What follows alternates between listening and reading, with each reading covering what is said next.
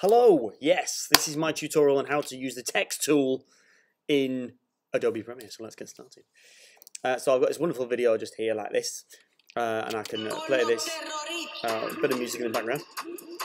Okay, but I wanted to add some text into it. I don't actually want to add text to this, but for the demonstration purposes, and I've got my zooming function down here.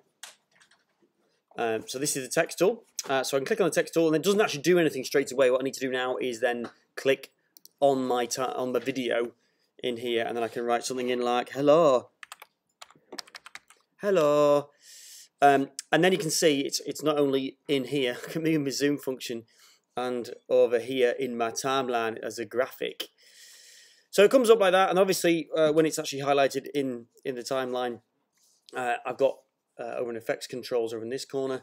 I've got the functions that come with it. So for example, I can highlight it, change my fontage, change the size, justify and all that sort of stuff, change the color. I don't know what colour it is, but we'll just go with that. Yes, oh, isn't that nice?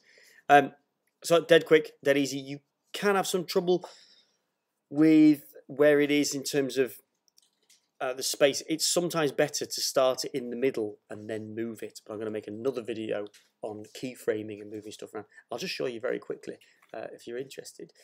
Up here you've got position and scale. Scale's not perfect for doing this. It will be easier to sort of use it in there, but you can move it around. Move it around. I'm spinning around. Move out of my way. Hello. Let's put it in the window. Isn't that nice? Isn't that lovely? And then obviously it'll just stay there for the duration that it's in the timeline just here. So you could choose to move that around, make it shorter or longer, and you could obviously click on it and continue adding more text to it if you'd like. Isn't that lovely?